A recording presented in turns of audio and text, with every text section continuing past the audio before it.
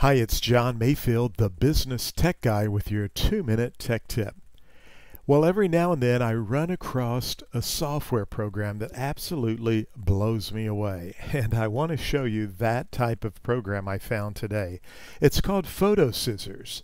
Now, have you ever wanted to remove the background from a photograph but keep a specific piece of that information in the photograph? In other words, you'd like to take your photograph of yourself and remove everything else behind you, or perhaps a picture of a property that you have listed, or any other type of information. You want one specific object in that photograph, but you want to get rid of everything else.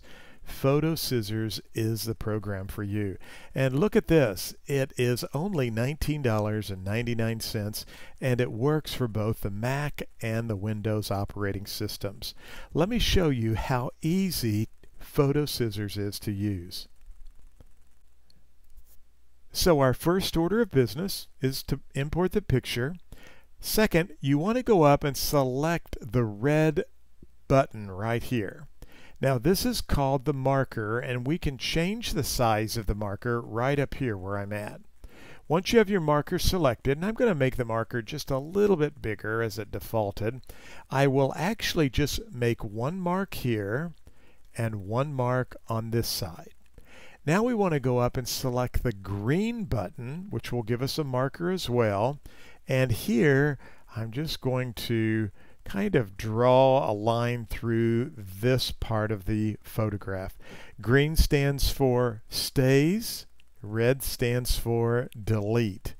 Now I could, if I wanted to, zoom in and change my marker size and do some additional work, but I want to show you with just these specific features that have been marked how easy and accurate Photo Scissors is. So our next step is to select Cut Out. As it processes, it does not take very long at all. Look at that. Is that amazing or what? And again, you watched me do this in real time. I didn't really go in and do a lot of painstakingly detailed work, but I could have done that if I wanted to.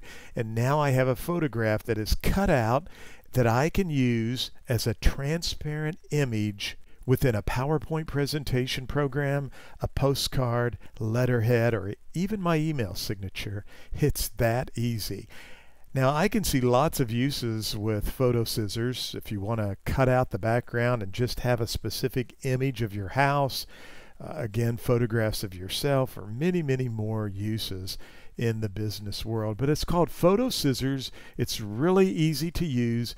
Once you've cut your photograph out, and there's many other features you can use, select Save, give your photograph a name, and then hit the Save button, and you are good to go.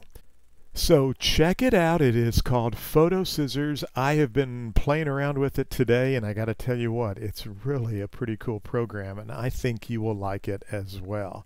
As always, thanks for watching this 2-minute tech tip. Don't forget about my special Evernote training program that I have going on right now. 30 days to success using Evernote. You get a new email each and every day showing you how to use Evernote. Details for you to purchase that program are within this email. It is a great program. I really like it. I know you will too, so check it out and have a great day, and I'll talk to you again soon with another 2-minute tech tip.